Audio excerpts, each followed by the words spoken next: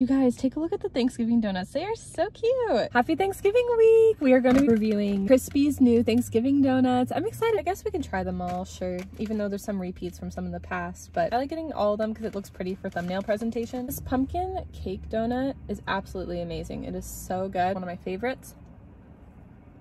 Literally got it last night. If you're like new to Krispy Kreme, you have to get this. It's amazing. It has cream on the top and cream inside.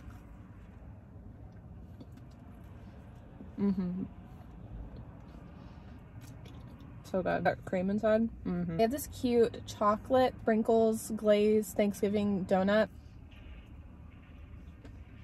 This is a classic glazed donut. It's what Crispy's known for. These are really amazing when they're hot and ready. I went to North Carolina 3 years ago. It was my first time trying the hot and now. It like melted in my mouth. This still has a nice like doughy taste. Even if it's not hot and now. This one's like an apple cider donut. Apple cider apparently on the inside. Okay, let's try it. I like apple cider things, so I'd be surprised if I didn't like it. That's good. The grand finale I've been excited to try. It's like a cinnamon glazed latte donut. So pretty. Let's try some of the frosting from the bottom. Interesting of the texture. Let's take a bite.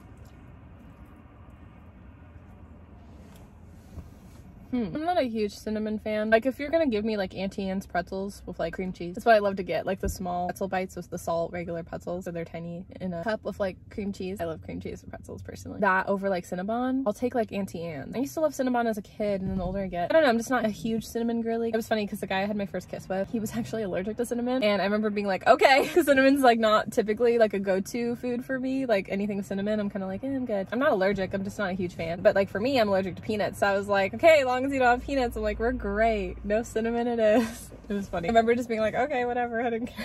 But this donut, the more you'd like take a bite into it, it's not too bad. It really tastes like a latte coffee donut. I think the frosting has like a hint of cinnamon. Like it tastes like a latte coffee frosting. Weird, right? That's just like rank the apple spice in the cinnamon latte. I would always come back for these two. The cream filled's my favorite compared to the glaze. Sprinkles is okay. That's always like a solid third. The pumpkin cake is seasonal, but that one's always a favorite, like a go-to for me. So I feel like if I'm ranking the pumpkin cake of these two, that one would get first. If I had to go back and get one again, I feel like I would actually go back for the apple spice, which actually shocked me. I really thought I would be in love with like the cinnamon latte one because I love like coffee and latte because they both have cinnamon in it, but I think I just preferred the apple. I love anything apple spice. I actually will choose like apple spice over like hot chocolate tea. That's all for this donut review today. I hope you guys enjoyed it, and I'll see you guys next time. Have an amazing and safe Thanksgiving.